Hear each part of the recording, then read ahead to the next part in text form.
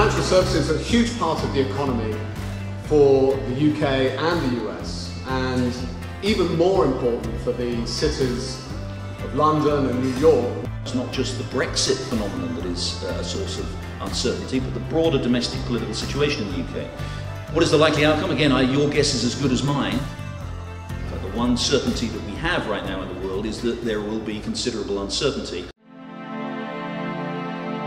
For any budding entrepreneur in the room, anyone thinking about launching their own asset management, that your recommendation would be to go niche, small and focused on private? You can either try and do everything like we do, or you can try and do one thing and be good at it.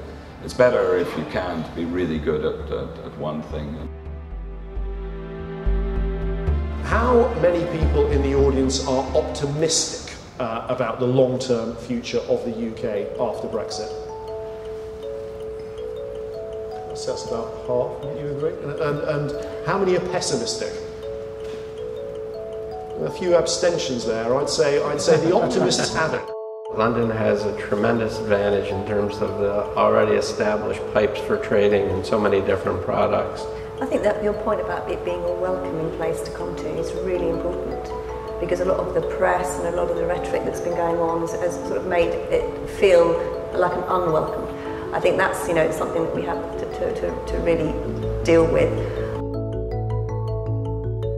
The EU should view London as an asset and not as something to discard or to make an offshore center.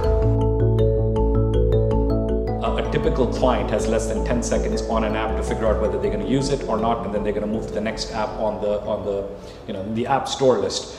So in this age of instant gratification, how do you look at customer experience from that standpoint?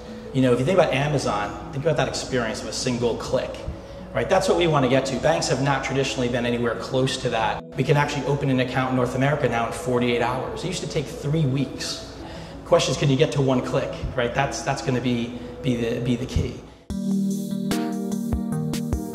Customer expectations are rising and are influenced by the experiences beyond banking. How do you keep up with those demands? I don't subscribe to, nor does our data show, that there is a major generational difference between digital engagement patterns as it relates to the convenience aspects of financial services. We need to get our prospects to trust us, but our current customers generally have a high level of trust with us. And one thing we'll hear them say when we talk to them is, you know everything about me. Just use it for good. And that doesn't mean like do good in the world. It means like do useful things. 1/3 of foreign branches that are regulated by the FCA in the UK are American. On the most thorny issues, the UK regulators and policymakers were more in line with the way we at the US and the NAIC thought about issues than just about anybody else. But one thing that hasn't changed is that banks are still fundamentally people, and the people haven't changed.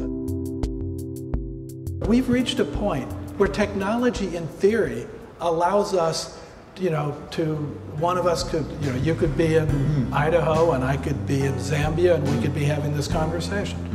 And that's perhaps a good example of the central reason why I think we have financial centers, is because humans are built to have contact.